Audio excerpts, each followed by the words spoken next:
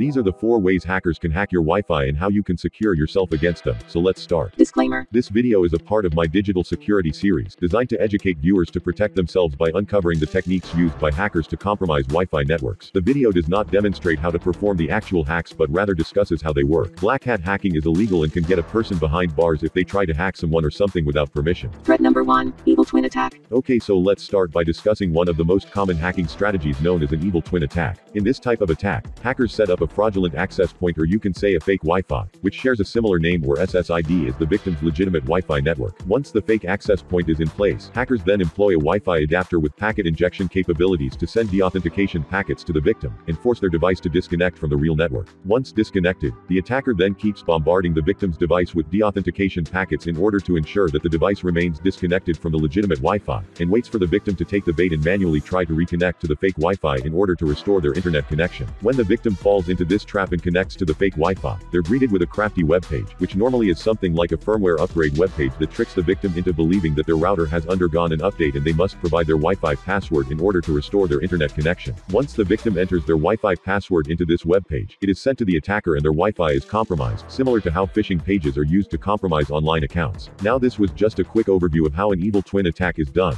but depending upon the capabilities of a hacker, they might get creative with these kind of attacks, such as increasing the signal strength of their fake access point to make it more convincing, or continuously sending the deauthentication packets until the user provides them with a correct password rather than just typing in random words. So how can you protect yourself against such attacks? Well, most modern routers and devices are designed to handle such disruptions and quickly recover from disconnections, but if you're still caught in a situation where an attacker is continuously sending deauthentication packets and you're unable to connect to your legitimate Wi-Fi without giving up your password, it's good to wait until the deauthentication packets have stopped and figure out who is sending them in the meantime. Maybe consider checking with your neighbors or looking for any suspicious vans parked nearby. Also, never end up giving up your Wi-Fi's password to the attacker, as once inside, they can do much more than you can imagine. Threat number 2, cracking Wi-Fi password. Now, another way that a hacker might gain access to your network is through cracking the password of your Wi-Fi, and here's how they can do it. So basically, when a device connects to a Wi-Fi network, there's a behind-the-scenes process occurring, called a handshake, during which the password is exchanged between the device and the Wi-Fi network. A hacker can capture this handshake using different methods, but once they do, what they obtain is not the actual password but an encrypted form of the password, called a hash, and this is where the concept of password cracking comes into play. Now, if you're interested in learning about how a hacker cracks a password in detail, you can check out this video, but depending upon the wireless security protocol of the network being used, this process can take time, and might not be successful if the password is strong and not common. This is essentially why it's important to have a strong and unique password. Threat number 3, cracking the WPS pin.